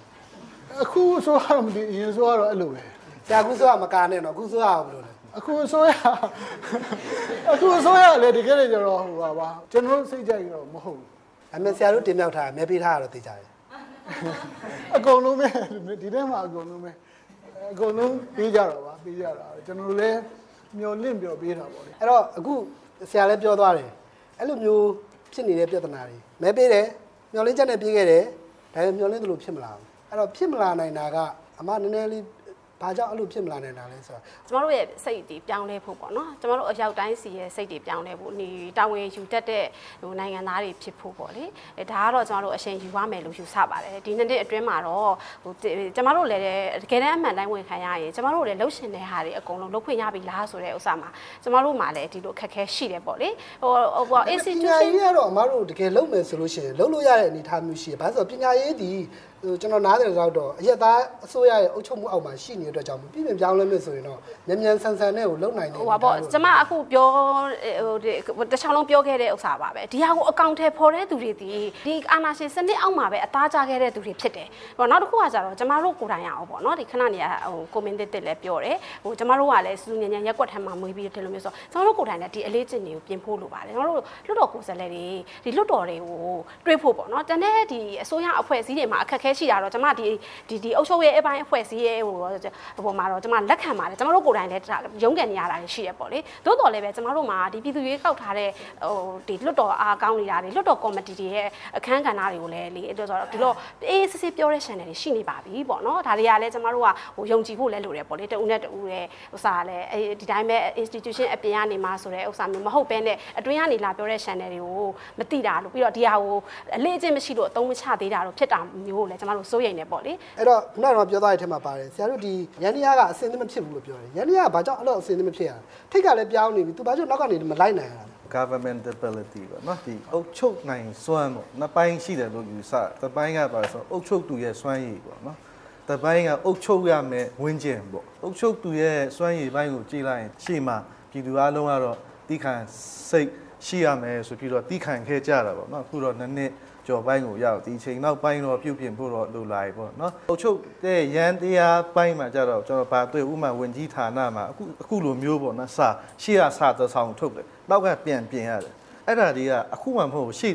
ဒီဆိုရတက်လာပြီးနောက်ပိုင်းမှာထက်ခါဖြစ်နေအဲ့တော့ဘာတော့တွေ့ရဆိုရင်အပေါ်ကညွန်ကြားမှုကိုအောက်ကလိုက်မလုပ်တာတွေတွားတွေ့ရဥမာတက်ကလူတွေမှာဆရာတမကတွေကျောင်းသားတမကတွေရွေးကောက်ဝဲတွေလုပ်ဖို့ဆိုပြီးပါချုပ်တွေကဒီစာတွေဖွက်ထားလိုက်ဆရာတမကကိုယ်စားလှယ်ကျောင်းသားတမကကိုယ်စားလှယ်တွေကိုကျောင်းရဲ့အုပ်ချုပ်ရေး အဖွဲ့ကျောင်းရဲ့စီနစ်နော်ပညာရေးအဖွဲ့မှာပါဖို့ဆိုပြီးလုပ်တဲ့အချိန်မှာကျောင်းတချို့ကဒီဟာကိုအကောင့်ထဲဖို့ဒါလည်းပါချုပ်တွေရဲ့ပြုတ်ပြင်ပြောင်းလဲလို့စိတ်ရှိမှုပေါ့အဲ့တော့ပြန်ခြုံကြည့်လိုက်ရင်ပြုတ်ပြင်ပြောင်းလဲလို့စိတ်ရှိတဲ့ပါချုပ်တော့နေသေးတာတွေ့ရတယ်အဲ့တော့အဲ့ပါချုပ်တွေကိုပြုတ်ပြင်ပြောင်းလဲမှုဖြစ်လာအောင်ဘာလုပ်ရမလဲပွင့်လင်းပြောရင်တော့ကျွန်တော်ကတော့တချို့နေရာတော့ပြတ်သားဖို့လိုတယ်လို့ထင်တယ်ဟုတ်ကဲ့အဲ့ဆိုလို့ရှိရင်အရေးမှုပိုင်းအားနေတာတော့ကျွန်တော်မြင်ရတာပေါ့နော်ကိုယ့်ရဲ့ဆလာပါပြီအခုတော့လေကျမတို့ဒီမှာဒီအာဂရီနဲ့ပတ်သက်တာတွေရောကျမတို့ဒီမှာသမဏအစ်ပြောင်းလဲတဲ့နေရာမှာကျမတို့မြင်ရတာလေးရှိလာပြီပေါ့လေဟုတ်ကဲ့အဲ့တော့ကျွန်တော်တို့နောက်ဆုံးပြည်သက်ကိုအထည့်ပေးပါမယ် decentralization လုပ်တယ်ပညာရေးလက်ခဏထားပါအရင်ဆုံးကျောင်းတွေရဲ့အခြေခံရပိုင်ဝင်ပေါ့လေတည်ပို့ဆောင်ရေးတို့အဆောင်တို့အဲ့လိုမျိုးတွေရောလုံနိုင်နေပြီလားလုံလောက်နေပြီလားအခြေခံလိုအပ်ချက်ပေါ့ကျွန်တော်ပြောမှာနိုင်ငံလက်ခွင့်ကနည်းနည်းလေးတင်မှာအဆင့်မြင့်နေလို့ထားပါအောင်နောက်တစ်ခုကကြတော့ဒီလွတ်တော်လိုင်းကြောင်းတော့ပေါ့တောင်းဆိုတယ်ပေါ့လေတောင်းဆိုလိုက်တယ်ပေါ့ခုနကျွန်တော်အနည်းဆုံးပြောနေရန်နာဝန်တပိတ်လို့ပေါ့တောင်းဆိုလိုက်တယ်ကိုဖြိုခွဲလိုက်တယ်ပေါ့အရင်ဆုံးတစ်ခုခုဖြစ်ပြီဆိုအရင်ထုတ်မယ်ဟေးဆိုလုံနေရောအဲ့လိုနီးနေအောင်ဘယ်လိုမျိုးကျောင်းသားတွေကိုသူတို့နိုင်ငံရေးကိုပို့ပြီးတော့လွတ်လပ်ပေါ့လေလုတ်ပိုင်ခွင့်ကိုဘယ်လိုရနိုင်မလဲပေါ့လေအဲ့နှစ်ခုအဓိကကျွန်တော်ကနိုင်ငံရေးသမားဆိုတာလေကျွန်တော်ပညာတတ်ဖို့လို့တို့ပညာရေးသမားကလည်းနိုင်ငံရေးသိရှိမှရမှာပေါ့နော်အဲ့တော့ခေတ်ဆက်ဆက်ကကျွန်တော်တို့ကအဲ့လိုမျိုးမရှိခဲ့တဲ့အတွက်ကိုအခုဒီမှာဒီလိုမျိုးကျွန်တော်တို့မထင်ထားတဲ့အခြေအနေတွေဖြစ်လာတယ်ကျွန်တော်ထင်မှန်းထားသလောက်ဒီမဖြစ်နိုင်ဘူးဖြစ်နေတယ်ပေါ့အဲ့တော့ဘယ်ခေတ်တော့ရောက်တော့မှကျွန်တော်တို့အဲ့အသီးပွင့်တွေကိုခံစားရမှာလဲပေါ့အဲ့ဒါအဓိကပေါ့နောက်ပြီးနောက်တစ်ခုကကျတော့ကျွန်တော်တို့ဒီပညာရေးမျှော်မှန်းချက်ကြီးကိုအခုမှစမလုပ်ဘူးဆိုရင်ကျွန်တော်နောက်တော့ဒီ2020နောက်ပိုင်းကျရင်ကျွန်တော်နိုင်ငံရေးအခြေအနေကပြောင်းလဲသွားရင်ပြောင်းလဲနိုင်တယ်အဲ့တော့အခုလိုလုံရင်းနဲ့ကျွန်တော်လှုပ်ဆောင်နိုင်တဲ့အချိန်မျိုးကတော့မလှုပ်ဆောင်ရင်နောက်ကျွန်တော်ဘယ်ချိန်လှုပ်ဆောင်ပြီးဘယ်ချိန်မျှော်မှန်းလာအဲ့ဒါလေးတစ်ချက်လောက်ဆွေးနွေးပြီဟုတ်ကဲ့ပါကျေးဇူးပါကျွန်တော်တို့အစီအမံပြကိစ္စတွေရှိတဲ့အခါမှာကျွန်တော်တို့ဆန္ဒချို့ဆန္ဒပြတယ်တချို့ကျွန်တော်တို့အေးအေးတောင်းတမှာအဲ့လိုနိုင်ငံရေးဆွေးနွေးခြင်းနဲ့နိုင်ငံရေးစာပေလေ့လာခြင်းနဲ့ဒါပေမဲ့တကယ်လို့ကျွန်တော်တို့လိုချင်တဲ့ဟာတွေမရတဲ့အခါမှာကျွန်တော်ဆန္ဒပြတာကိုကျွန်တော်တို့အကြမ်းဖက်တယ်နိုင်ငံရေးကတိုင်းပြည်ကိုစူအောင်လုပ်တယ်ဆိုတော့ဆွဆွဲချက်ကတော့ကျွန်တော်တို့တောင်းသားတွေအတွက်တိတ်ပြင်းထန်လွန်းတယ်လို့တော့ကျွန်တော်ကမြင်ပါတယ်ဟုတ်ကဲ့ပါကျေးဇူးတင်ပါတယ်နောက်ဆုံးပြပါဦးလက်ရှိတက္ကသိုလ်တွေမှာလက်ရှိဖြစ်နေတဲ့အနေအထားရဆိုလို့ရှိရင်တက္ကသိုလ်ရဲ့ပါချုပ်တွေရဲ့ mindset ကိုအစားပြောင်းရမယ်လို့မြင်တယ်။အကြောင်းတွေထဲမှာနိုင်ငံရေးကိုစိတ်ဝင်စားတဲ့နိုင်ငံဘက်ကိုအားသာတဲ့တမကတွေဆိုလို့ရှိရင်အလိုလိုအမျိုးမျိုးနဲ့ဖယ်ထုတ်ချင်နေတဲ့ကာလမျိုးတွေရှိတယ်။အဓိကသူတို့ကဒီလိုမျိုးနိုင်ငံရေးဘက်ကိုစိတ်ဝင်စားတဲ့လူတွေကိုတဖြည်းဖြည်းချင်းနဲ့သူတို့ရဲ့ activist ဖြစ်ချင်တဲ့စိတ်တွေကိုချိုးနှိမ်ချင်တာလားဘယ်လိုအကြောင်းမျိုးကြောင့်ဖြစ်နိုင်မလဲဆိုတာဟုတ်ပါပါပြီကျေးဇူးပါပဲအဲ့တော့အမနဲ့ပဲပြန်စမယ်ကျွန်တော်ညီကုန်းချုပ်ပါမယ်ခုနကတော့တည်ယူပို့ဆောင်ရေးကိစ္စကိုပြောသွားတယ်အဲ့ဒါကတော့အရင်သွားလေသူဗိုလ်ချုပ်ကြီးခင်ညွန့်ရဲ့ကျေးဇူးတင်ပါတယ်ကျွန်တော်တို့ကျောင်းနေမှာအများမြို့ပြင်အကုန်ထုတ်တယ်ကျောင်းသားတွေအကုန်လုံးခက်ခဲအောင်လုပ်တယ်ကျောင်းမတက်နိုင်အောင်လုပ်တယ်အဲ့ဒါကတော့သူ့ရဲ့ဘာပေါ့ကျေးဇူးပေါ့လေကျွန်တော်တို့ဒီချိန်လုပ်နေရတယ်ခံစားနေရတယ်အဲ့တော့အဲ့လိုမျိုးမြို့ပြင်ရောက်နေတဲ့ကျောင်းတွေအများကြီးပဲအခုနပြောသွားတဲ့အထက်မှာနိုင်ငံရေးအခွင့်အရေးတွေပါထားပါအောင်တဲ့တည်ယူပို့ဆောင်ရေးသူတို့ဒီလိုမျိုးတည်ယူပို့ဆောင်ရေးကားတွေရှိလာဖို့အဆောင်တွေလုံလောက်ဖို့ဆရာမအဲ့ဒါကြတော့ဘယ်လိုလုပ်ပြီးလို့ရမလဲကျမတို့အခြေခံလိုအပ်ချက်ဖြည့်ဖို့တော့အများကြီးစူးစမ်းပါတယ်ကျမစီမှာဆိုလို့ရှိရင်လည်းဖြစ်ပါတယ်ကျမတို့ဒီကြောက်တန်းဆိုတော့တန်လင်းပညာတက္ကသိုလ်ရှိတယ်အရှေ့ပိုင်းတက္ကသိုလ်ရှိတယ်ဆိုရင်ကျမတို့ဒီလိုပြဿနာမျိုးတွေကြားရတော့သက်ဆိုင်ရာကိုယ်စားလှယ်တွေနဲ့ဒီတည်ယူပို့ဆောင်ရေးမှာတာဝန်ရှိတဲ့သူတွေနဲ့ဆွေးနွေးပြီးတော့အစဉ်ပြောင်းစီစဉ်လိုက်တာမျိုးတွေရှိပါတယ်ပေါ့လေလိုအပ်ချက်ကတိတ်များတဲ့အခါကျတော့ကျမတို့လုပ်ပေးရတဲ့အပိုင်းမှာလို့လုံးဝပြည့်ပြည့်စုံတာမျိုးဖြစ်ကောင်းမဖြစ်ပေမဲ့ပိုကောင်းတဲ့အနေအထားတို့တော့အရှင်မြဲစူးစမ်းနေတယ်ပေါ့လေဒီចောင်းဆောင်တွေကိစ္စဘာတွေဆိုတာလဲလေဒါကတော့သက်ဆိုင်ရာဒီဘာတွေကျမတို့ကအခုစင်ပြင်မြို့နယ်မှာဆိုလို့ချင်းစီမံကိန်းရေးဆွဲအကောင့်တွေပေါ်တွေအဖွဲ့တွေရှိတယ်သက်ဆိုင်ရာမြို့နယ်မှာရှိတဲ့ចောင်းတွေဘာတွေဒီအရေးကြီးလိုအပ်ချက်တွေကဘာတွေလဲဆိုတာကိုစူးစမ်းနေတာရှိပါတယ်ဒါဆိုမြို့နယ်အဆင့်မှာကိုဒါမျိုးတွေကဖြည့်ဆည်းရမှာပါအဲ့ဒီမှာမဟုတ်လို့ရှင်ဒီချက်ပို့ပြီးတော့အရေးပေါ်လိုအပ်တာမျိုးတွေဆိုလို့ရှင်ပညာရေးကိုတင်ပြတယ်ဆိုတဲ့အခါကျလို့ရှင်လေထည့်ပေးပါတယ်ပေါ့လေဒါဆိုအဖြေဒါကိုတော့ဖြည့်ဆည်းနေပါပြီအဲ့တော့တကယ်လို့ဟိုဟာဒီလိုအပ်လို့ရှင်ဆရာမကနေတစ်ဆက်ဆက်သွယ်ပြီးတော့လုပ်လို့ရတယ်မဟုတ်ကျမတို့ကိုယ်စားလှယ်တွေမှာအကုန်လုံးတာဝန်ရှိပါတယ်ဆိုတော့လေဟိုသက်ဆိုင်ရာမြို့နယ်ကိုယ်စားလှယ်တွေကနေလည်းလုပ်လို့ရတယ်နောက်ပြီးတော့ကော်မတီတည်တည်ရှိပါတယ်ပို့ဆောင်ဆက်သွယ်ရေးကော်မတီရှိတယ်ပညာရေးမြင့်တင်မှုကော်မတီရှိတယ်ဆိုတော့ကျမတို့ကလည်းလေဘယ်လိုကိစ္စမျိုးဆိုရင်ဘယ်ကိုဆက်သွယ်ရမလဲဆိုတဲ့အားမျိုးလဲလေအဲ့ဒါမျိုးနဲ့ဆက်သွယ်စေချင်ပါတယ်ဟုတ်ကဲ့ပါကျေးဇူးတင်ပါတယ်အဲ့တော့ဆရာကိုနောက်ဆုံးကျွန်တော်တို့ညီကုန်းချုပ်အနေနဲ့မေးချင်ပါတယ်ကျောင်းသားတွေနိုင်ငံရေးမလုပ်တော့ဘာဖြစ်မလဲဆရာကျောင်းသားတွေနိုင်ငံရေးလုပ်ရမှာတော့နော်ဒါပေမဲ့ဘယ်လိုနိုင်ငံရေးလဲဆိုတဲ့ဟာဘယ်ကျွန်တော်ကစဉ်းစားနေတာလဲခုအဲ့တော့ကျောင်းသားနိုင်ငံရေးကျောင်းသားဖြစ်လာရင်တော့နိုင်ငံရေးနဲ့ပတ်ကိုပတ်သက်ရမယ်လုပ်ကိုလုပ်ရမယ်ပေါ့ကျောင်းသားတွေကဟိုပေါ့အနာဂတ်အတွက်ပြင်ဆင်တာကိုနိုင်ငံရေးလို့ဆိုလို့ရှိရင်ကျောင်းဆိုတာကအနာဂတ်အတွက်ပြင်ဆင်တဲ့နေရာလေးကျွန်တော်ပြောတာအထူးတလဲနေရာလေးအဲ့တော့အဲ့ဒီဟာမှာသူတို့စာဖတ်တာပဲဖြစ်ဖြစ်ကျန်တဲ့ဟာတွေစိတ်ဝင်စားတယ်ဖြစ်အဲ့ဒါအနာဂတ်တွေပြင်ဆင်တာပဲလို့ အဲ့လိုအထူးတယ်လေနေရာလေးလို့အားလုံးကအတိမပြည့်ခင်ဗျားမေးခွန်းကကျွန်တော်ဖြေစရာတော့မလိုဘူးလို့ထင်တယ်ဟုတ်ကဲ့ပါကျေးဇူးတင်ပါတယ်ဆရာအဲ့တော့ကျွန်တော်တို့လောလောဆယ်ပြုပြင်ပြောင်းလဲမှုတွေလုံနေရတော့အသေးကြပဲအဲ့တော့အဲ့ပြုပြင်ပြောင်းလဲမှုတွေမှာအရင်ဆုံးထင်သာမြင်သာနဲ့လွယ်လွယ်ကူကူနဲ့စွစွညံ့ညံ့ရက်ကွက်မှာမွေးလာတဲ့ကျွန်တော်တို့ကျောင်းသားတွေအေးဆေးဆေးဖြစ်သွားအောင်ဘာလုပ်လို့ရမလဲဆရာပြောမယ်ဆိုတော့စိတ်မြင့်ပညာရေးဥပဒေနဲ့နောက်တက်ကလူဗရိညင်ပေါ့ဒါအမြတ်မြန်ဆန်ပေါ့နော်ခုနကျောင်းသားတယောက်ပြော2020နောက်ပိုင်းဘာဖြစ်မယ်ကျွန်တော်တို့မသိဘူးဒီ2020မတိုင်ခင်မှာကျွန်တော်တို့မြန်ပြီးချင်တော့မြန်ဆိုလုပ်တဲ့နေရာမှာလည်းခုနပြောသလိုတက်ဆိုင်ရာ stakeholder တွေကိုလည်းပဲ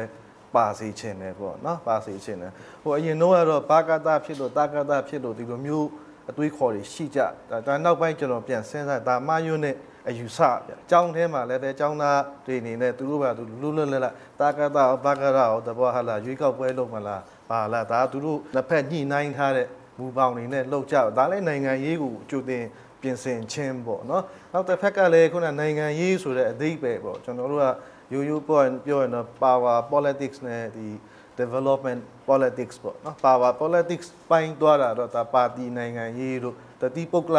အာဏာနိုင်ငံရေးတွေလှုပ်တော့ဒါကတော့ចောင်းသားတွေအနေနဲ့မလှုပ်သင့်သေးတဲ့အရာပေါ့အကြောင်းထဲမှာပေါ့အပြင်မှာကိုယ့်ကိုလွတ်လွတ်လပ်လှုပ်တာတော့ပြတ်တာရှိသို့တော့ဒီဖက်ကចောင်းစာတွေလည်းဖြည့်တစ်ဖက်ကလည်းနိုင်ငံရေးအတိအမြင့်တွေကိုလည်းတတ်နိုင်တဲ့လောက်လေးလာပေါ့နော်တက်ကတူဆိုတာလည်းအဲ့လိုဝင်းကျင်မဲ့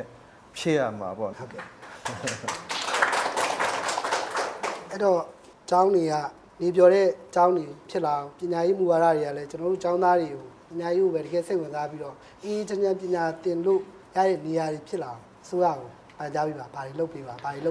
ကျမတို့အမြဲတမ်းမျှော်လင့်ထားတာရှိတယ်အဲ့ဒါဘာလဲဆိုတော့လက်ရှိလက်ထဲမှာဒီတိုင်းပြည်ကိုပြင်ပြောင်းလဲဖို့အာဏာရတဲ့အချိန်မှာတချို့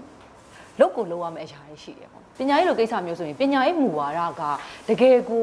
ဒီပညာရေးလိုလက်ခွင့်ကိုအခြေခံတဲ့ပညာရေးမူဝါဒမျိုးကိုရအောင်ချမှတ်ပေးနိုင်ရ။ဘာလို့ဆိုကျွန်တော်တို့ဒီ9နှစ်ပြီးနောက်9နှစ်ကိုကျွန်တော်တို့မမြင်ရအောင်။နောက်9နှစ်မှာဘလို့အခြေအနေဖြစ်သွားနိုင်မလဲလို့ကျွန်တော်တို့တွေးလို့မရတဲ့အချိန်မှာလုံနိုင်တဲ့အချိန်မှာကိုယ့်လက်ထဲမှာအာဏာပမိုင်နိုင်ရှိနေတယ်။ကိုယ်လုံးလို့ရတဲ့အချိန်မှာတချို့ဘယ်လိုခေါ်မလဲတွေးပြီးကြောက်နေတာတွေးပြီးပူနေတာတွေကိုဖယ်လျှော့ပြီးတော့ကျွန်တော်တို့ပြင်ပြောင်းလဲတဲ့အရာတွေကိုအခုချိန်ရစပြီးပြင်ပြောင်းလဲမှကျွန်တော်တို့ဒီ9နှစ်ကအဖက်တင်ပါပါ။ဟုတ်ကဲ့ပါ။ကျေးဇူးတင်ပါတယ်အဲ့တော့ကျွန်တော်တို့ဒီဘက်ကနေပြီးတော့စစ်တမ်းလုပ်ထားရရှိပါတယ်။ဒီမိုကရေစီခေတ်မှာကျောင်းသားတွေနိုင်ငံရေးလုပ်ဖို့လူသေးလားပေါ့လူတယ်လို့ပြောတာက86%ရှိပါတယ်မလိုဘူးလို့ပြောတာက24%ရှိပါတယ်အဲ့တော့ဆက်လုပ်ကြပါကျွန်တော်အခုဆွေးနွေးနေတဲ့ဆွေးနွေးပွဲတစ်ခုလုံးခြုံငုံပြီးတော့ကတ်တွန်းဆရာကဘယ်လိုပုံဖော်ရေးဆွဲထားတယ်ဆိုတာကြည့်အောင်ပါကျွန်တော်စိတ်ထဲကတော့အာဏာရှင်တွေရှိတဲ့နေရာတော့ကျောင်းသားတွေနိုင်ငံရေးလုပ်တဲ့နေရာကိုထင်ပါတယ်အာဏာရှင်တွေမရှိရင်တော့တမျိုးပေါ့လေအဲ့ဒါလေးကိုရေးထားပါတယ်ထိုင်ကုန်ပေါ်မှာတော့သူကရှိတယ်ခေါင်းပေါင်းနဲ့ပစိုးနဲ့ဒါပေမဲ့သူ့မှာပခုံးမှာအပွင့်နေတယ်ပေါ့နော်။ကျောင်းသားတွေကပုံမှာတော့သူတို့ဝရတို့ရက်နေတော့မှာပဲ။